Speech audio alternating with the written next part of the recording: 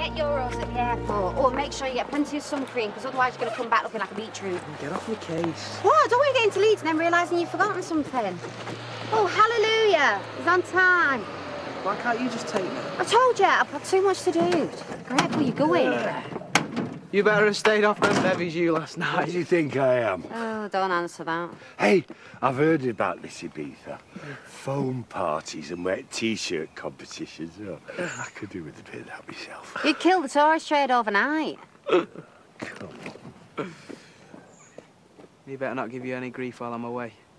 Just go and enjoy yourself. Don't bring me back one of them stuffed donkeys either. All right, see you later. See ya. Come on.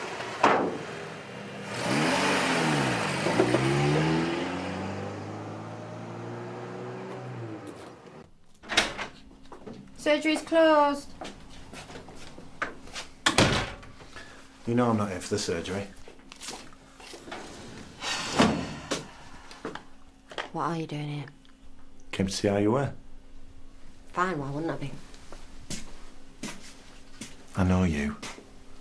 Putting on a brave face. Well, a scary face. You've got a lot on your mind. Got a big decision to make. No, I haven't. Carl, this isn't fair. You promised me you wouldn't try and barge your way back into my life. Why'd you keep doing it? Because I care about you. I saw Aaron leaving. Thought you might like some company. Just go, will you?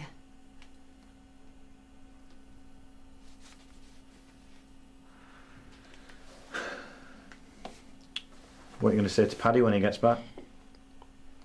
Welcome home. What do you think? I mean it, Chaz. I don't care what you say, but you're going to have to tell him. How are you going to look him in the eye and pretend nothing happened?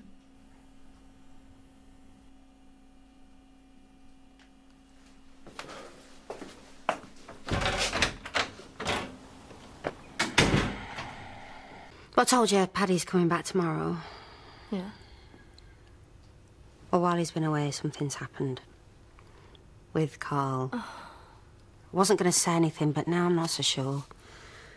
You haven't slept with him? I have. Oh, Chaz, how could you? After everything that you've said about you and Paddy. Well, I didn't mean to. I had a few drinks. Oh, I feel terrible. I just don't know what to do, Debbie. I've sent Aaron away to Ibiza because he kept on going on about Carl and I thought he'd find out. If you tell Paddy that, it's going to break his heart. Oh, no, but I don't want to lie to him. He's the most decent bloke I have ever met. And I love him. But there's something about Carl, I just can't help myself. So me and that lying boyfriend of yours, well, we're two of a kind. He says he can't help himself either.